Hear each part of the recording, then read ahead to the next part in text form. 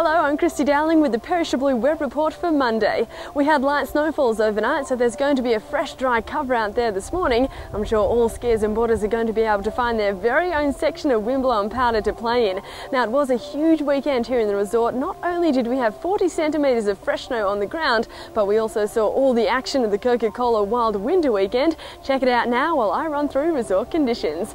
Here at Perisher Blue, 48 lifts are expected to operate today, including the mighty Olympic T-bar, which will give skiers and boarders access to some very tricky terrain. Those feeling slightly more timid can enjoy any of the 101 groomed runs. The picks of the day at GS Bowl on Mount Perisher for the more advanced, Zallies at Blue Calf intermediates, and Wood Run at Smiggins for beginners. The cover is in excellent shape at present. It's light and dry across all 4 resort areas. 3 Fusion train parks are open, along with the massive PlayStation Superpipe. Tubetown is also in operation.